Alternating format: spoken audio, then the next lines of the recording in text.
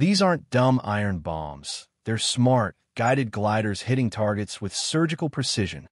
Smart bombs are basically dumb bombs equipped with brains, GPS, lasers or sensors, and steering fins. They use guidance software to steer via movable fins, like miniature airplane wings. Guidance methods. Laser-guided. A target is painted by laser. The bomb homes in on the reflection.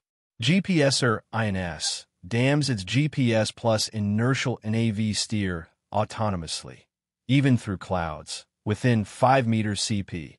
Infrared EO. Advanced smart bombs use IR or imaging sensors to lock on a moving or hidden target's glide kits. JDAM, Paveway, SPICE. Simple bolt-on kits, like JDAM or SPICE, turn dumb bombs into precision strike weapons for 18K, 20K. 4. Expert Insight, 30 to 38S.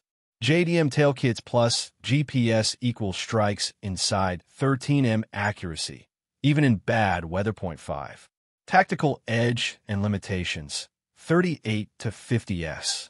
Smart bombs cut civilian damage and collateral, but laser-guided ones need clear line of sight, and GPS munitions can be jammed. Want more tech breakdowns of future weaponry? Follow at Military Time. Next, hypersonic glide bombs versus THAAD missiles.